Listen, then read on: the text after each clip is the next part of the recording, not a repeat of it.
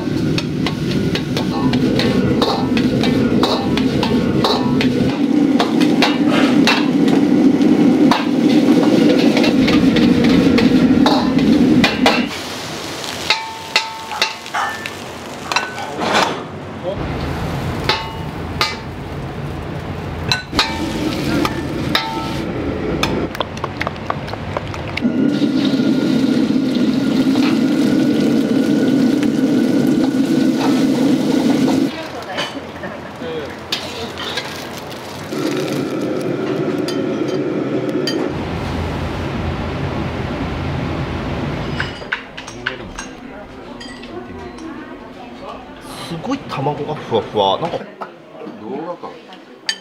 うめえ。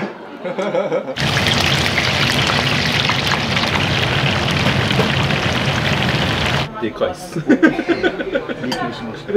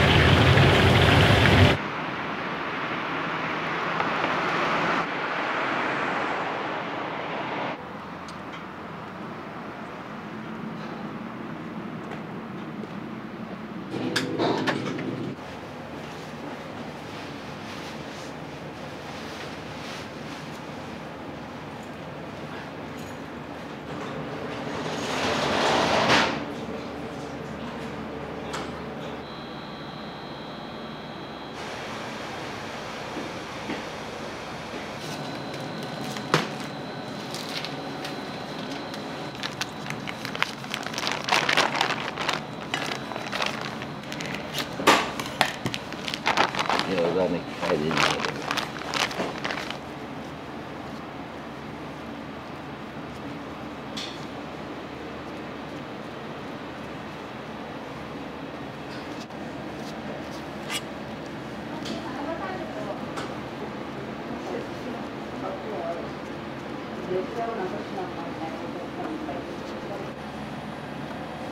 入れんでいいと思うね。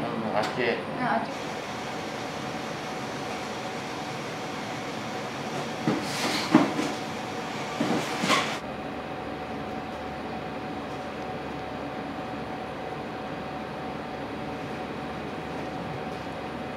皮もパリッとした食感もいいけど、皮が食べてるような食感をなくすっていうのは僕の信じ合いと、中の具の野菜の美味しさ、肉の美味しさをやっぱり出すように。この層はもうミリ 0. 何ミリの単位ですから、もう映るぐらいはね、で皮。それは50年間薄さを保ってる。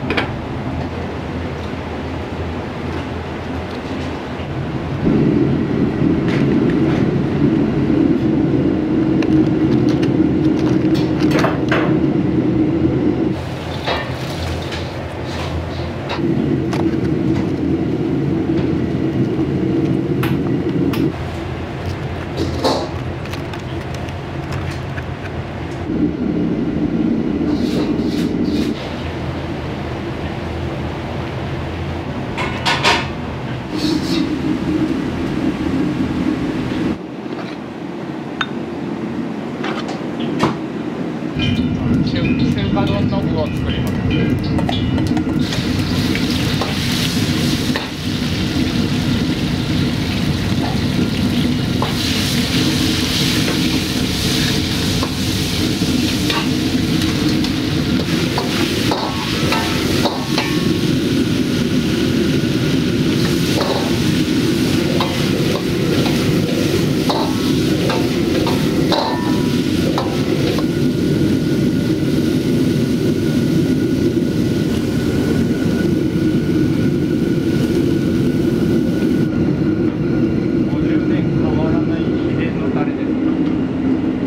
変わらないですね。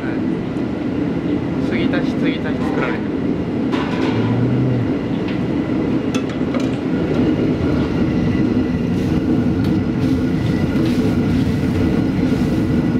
でこれは今あんかけ焼きそばとかあんかけラーメンとかそういったものにも使いますね。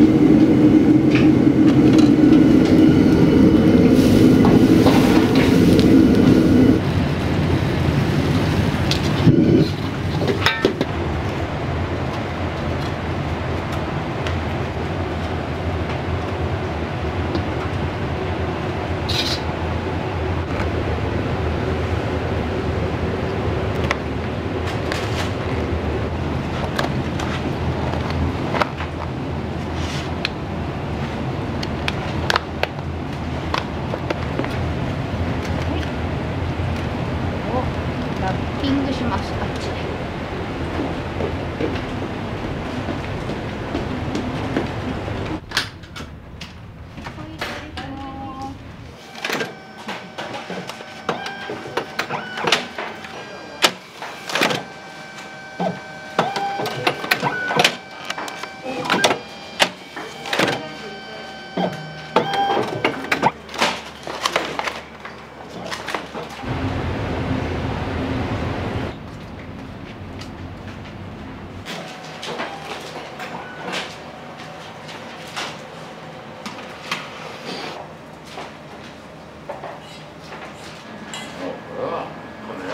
一体ならな、いい練習はできんね。そうなんです。これはいくら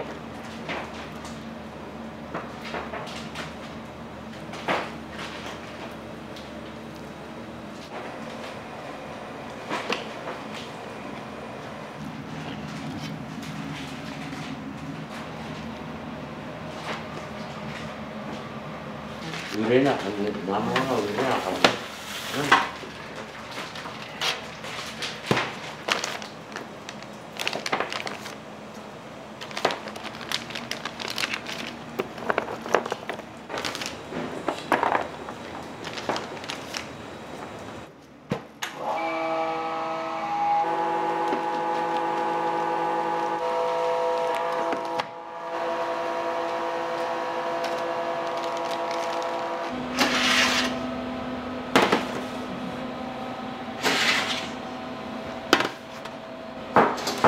電気つけて。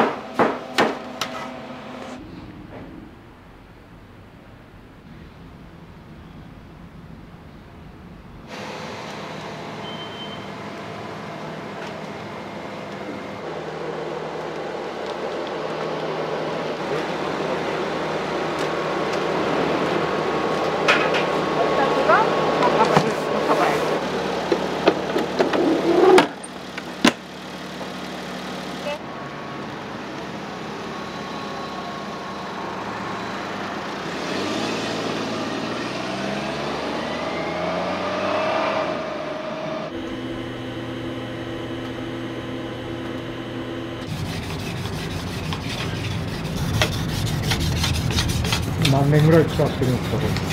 何年ですかね、僕が入った頃にはあったんで、20年以上ですね。20年以上。20年以上。この新しいのを買わずにこういうふうにメンテナンスして使い続けることのなんか良さとかってどういうところなんですか。そうですね、やっぱり馴染みがあるんで、手の馴染み感とか、やっぱ切りやすさは全然違いますね、やっぱり新しいのを買うよりは。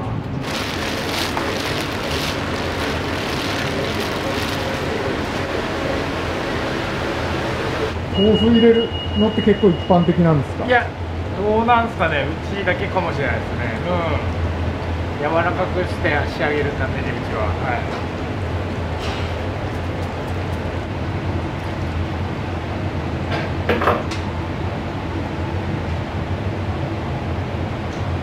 豆腐を入れて教えてもらってずっと作ってますね。先代から。先代の。そうですね、先代の教えから。福井産の福小麦っていう福井系の小麦です。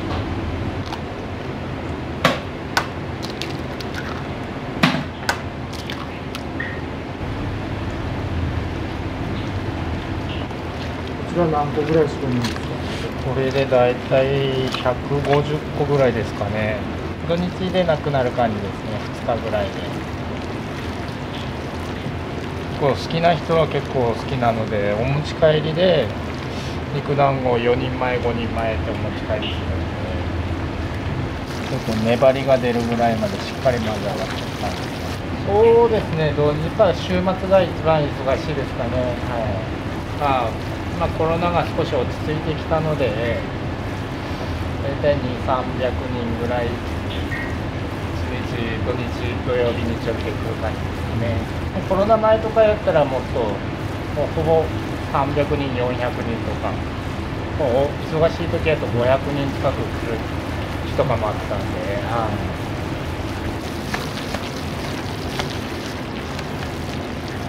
粘りが出てきたところで小麦を入れます。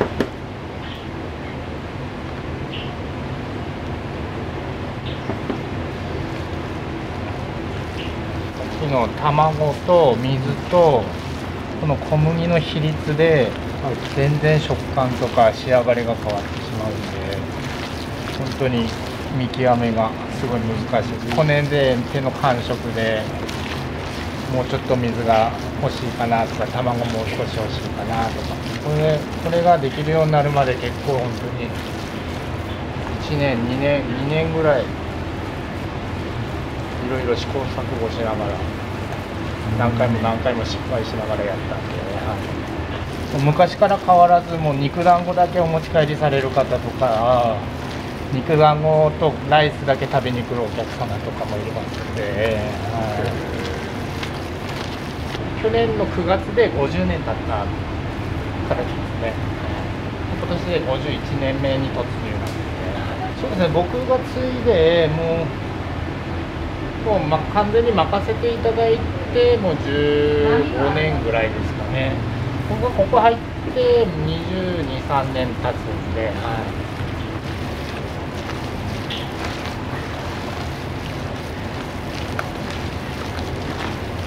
そうですね、やっぱり一番は、食で笑顔にしたいという思いもありまして、そこから鯖江から福井県を盛り上げていきたいという思いもありますし、もちろんその飯店の味を全国に伝えていきたいなっていう思いもありますので、手の中で丸くするのがすごい難しいんですよ。簡単そうに見えるんですけど、これができるようになるまでに、そうですね、本当に何百個っていう数をやらないとなかなか難しい。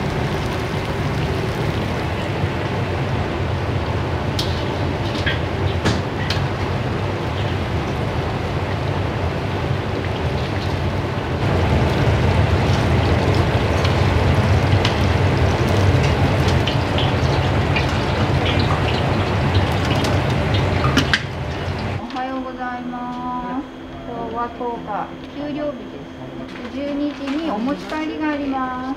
お持ち帰りの段取りしといてください。その弁当、カツ丼3枚、餃子3。私また動くので、3時から1時間、ちょっと決まります。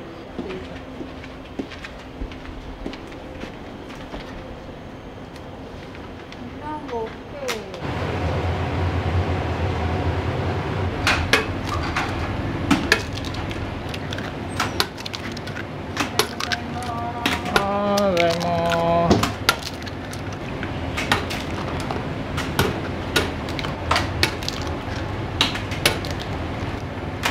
これを何貫分作るんですか？これを平日だと2貫から3貫で、土日やと5貫ぐらいですね。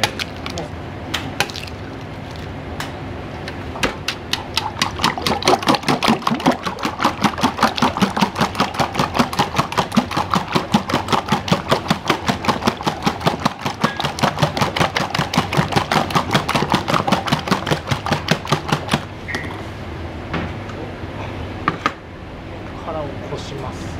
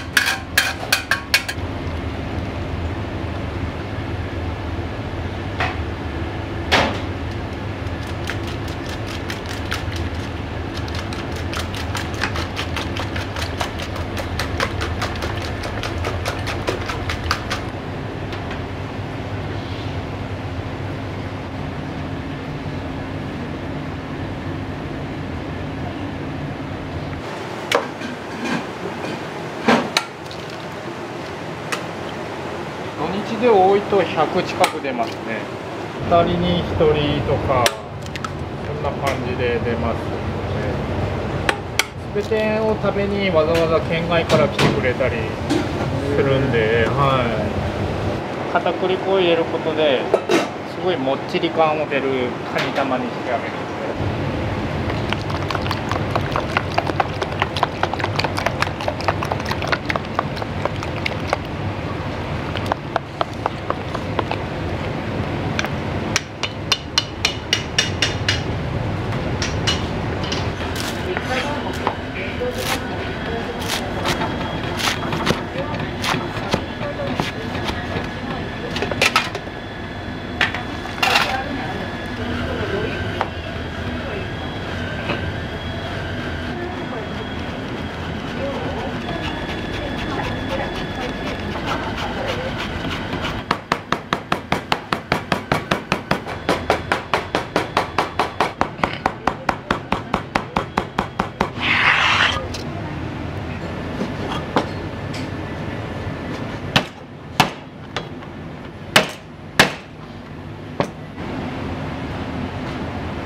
ホイコーローのお肉です。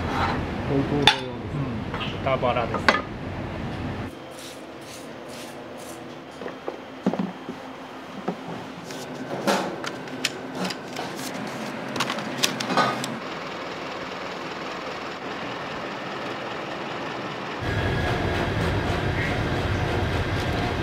今これ少し温めて、はい、ラーメン用で置いておきます。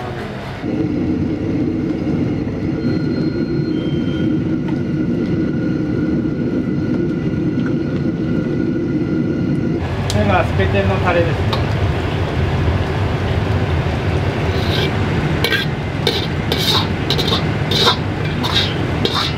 醤油ベースで甘めの味付けに仕上げたり、継ぎ足し継ぎ足し作られてるベースになってますので、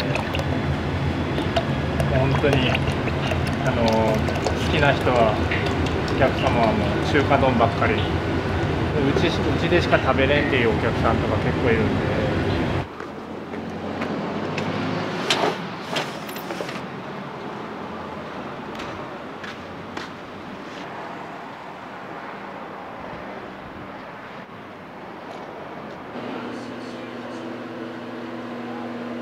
いら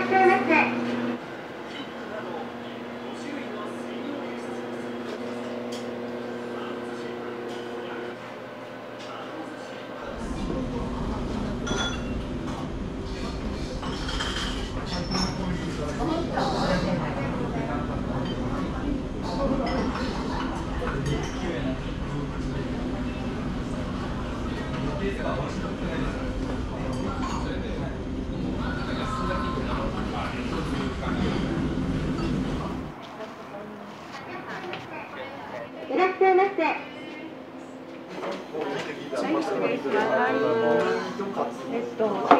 ランチ2つお願いします。ランチ2つですか？はい。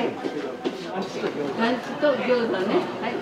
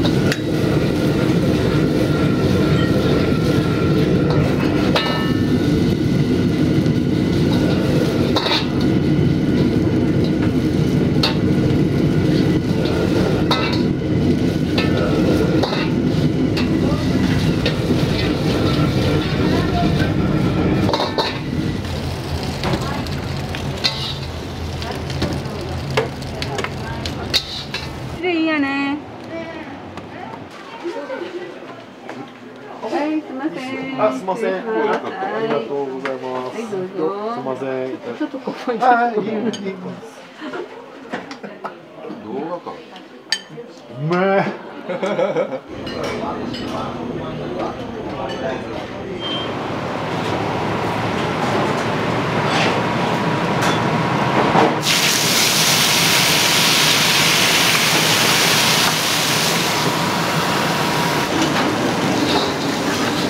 まあで、手間かかるけどね。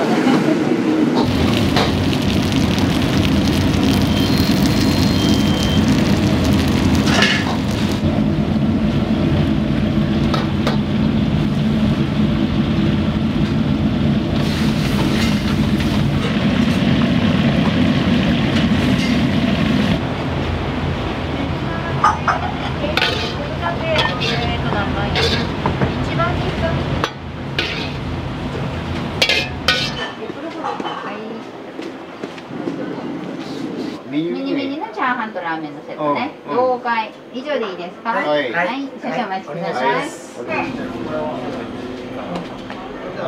い、こっちです。はい。はい、ありがとう。はい、どうぞ。野菜の方が良かったね。そうやろう。ここの味が僕は好きなの。美味しいっていうより自分に合うてるんだよな。一週間に一遍は来るね。チャーハン。横浜普通サイズ。ミニのごまセット。餃子食べろ。餃子を2人で1つ。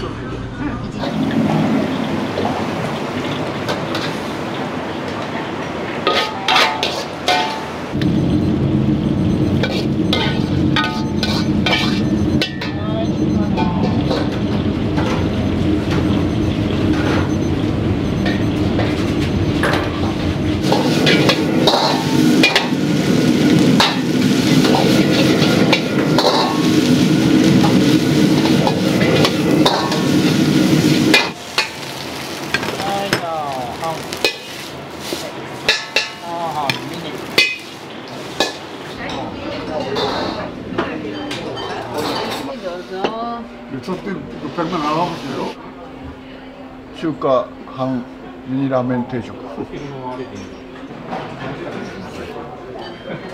うん。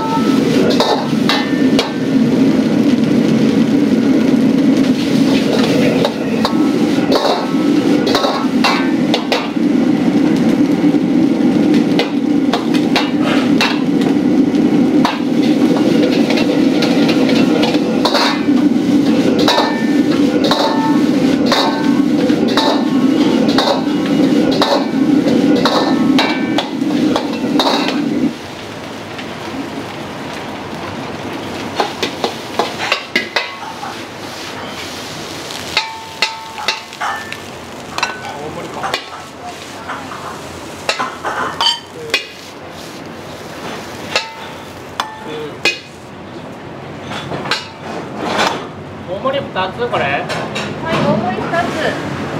1個やろ。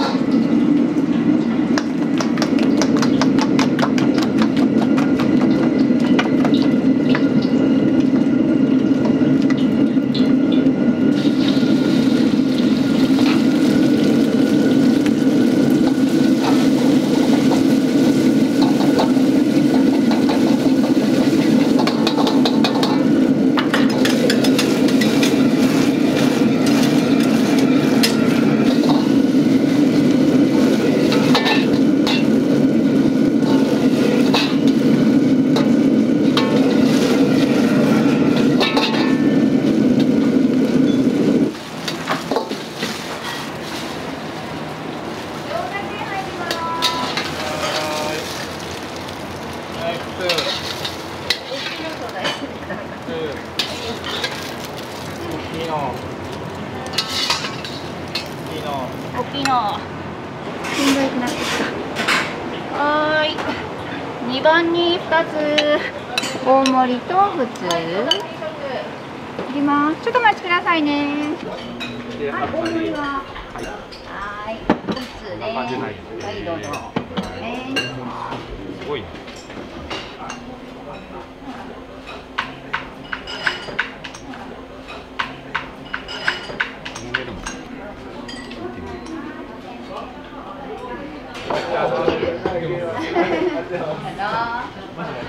辛いのがダメで。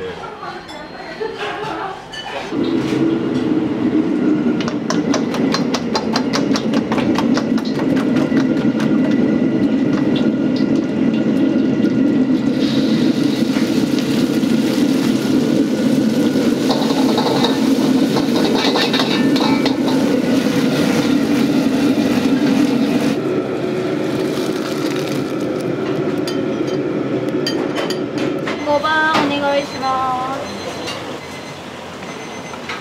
はい。ランチつけてね、どうぞ。いやだ。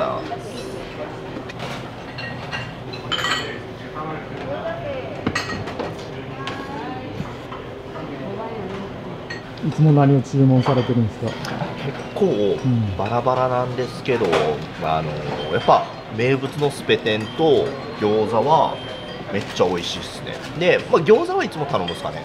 やっぱすごい卵がふわふわ、なんか他のところよりもすごい卵が美味しいなっていつも思いますし、でやっぱ中チャーハンなのもすごい嬉しいし、でかかってるあんの塩気とかもすごいちょうどいいんで、やっぱバランスがすごくいいなって思いますね。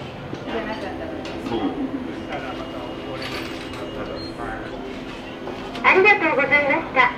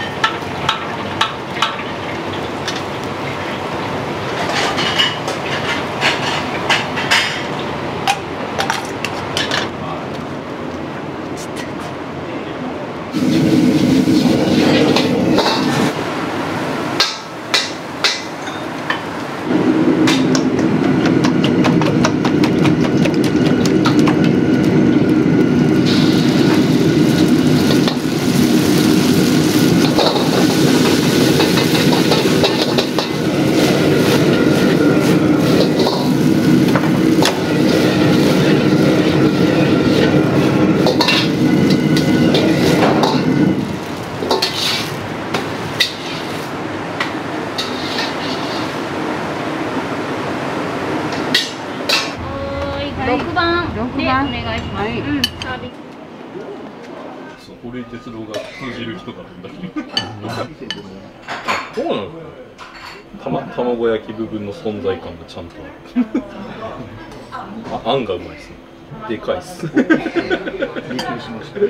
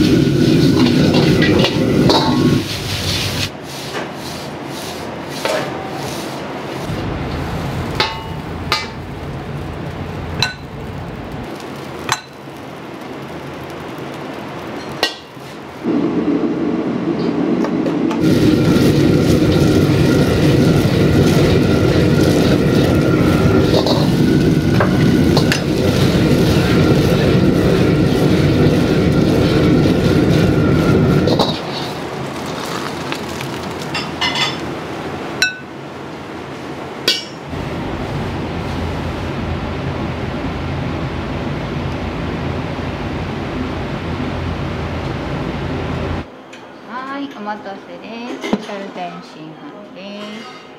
はい。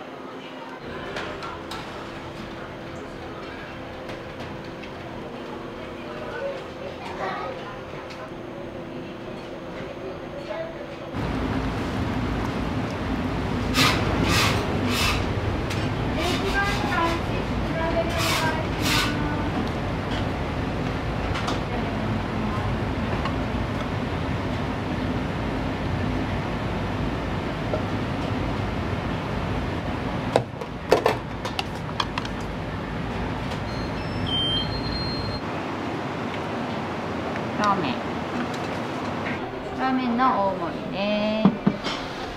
はい。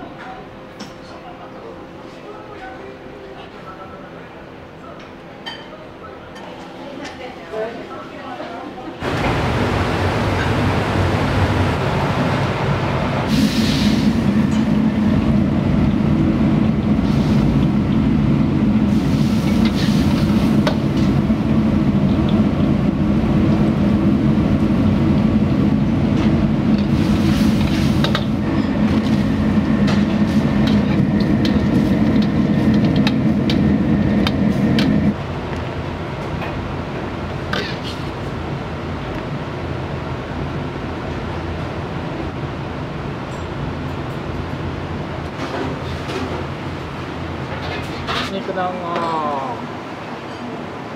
はい、肉団子です。